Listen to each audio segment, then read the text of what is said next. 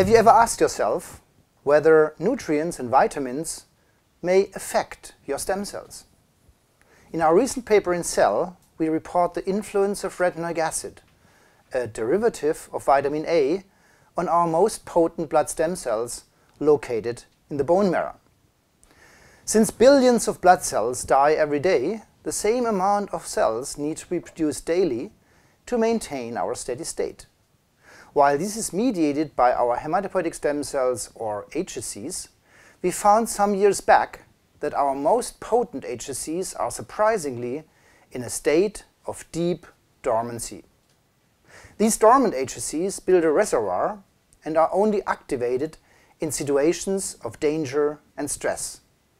This includes bacterial or viral infections, inflammation, or chemotherapy.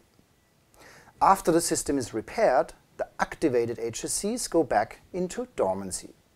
This is a safety measure of the stem cells to prevent acquisition of mutations which could lead to leukemia.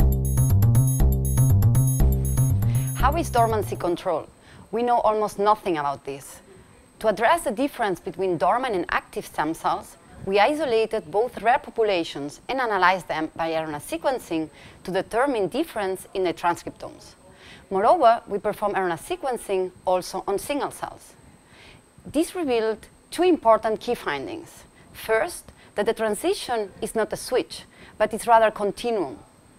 Second, while all biosynthetic processes as well as reactive oxygen species and MYC are downregulated, we found that retinoic acid signaling was highly upregulated in dormant HSCs. Retinoic acid is a metabolite of vitamin A and acts as a ligand for retinoic acid receptors. They bind to DNA and activate specific genetic programs. Food with a high vitamin A content includes tuna, liver, eggs, butter and cheese, and also carrots, red peppers, tomatoes, broccoli, and apricots.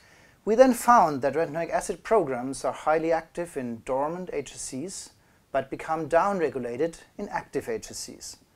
This suggested that retinoic acid may promote and control dormancy. By providing a retinoic acid agonist called ATRA, we could then show that ectopic stimulation by the pathway can be significantly inhibit but not completely block the activation by chemotherapy or other stress factors.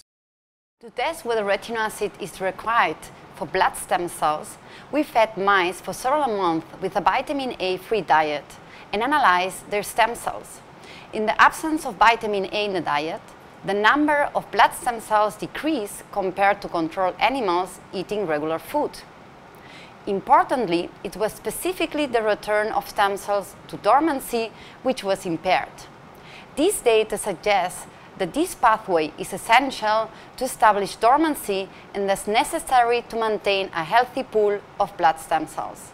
Since dormant leukemic cells are resistant to chemotherapy, we are now exploring whether our finding could be used to design more efficient anti-leukemic therapies.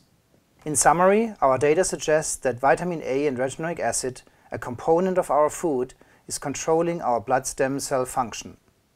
So do not forget to eat goodies which contain vitamin A, but also keep in mind to not overdose and consider a balanced nutrition.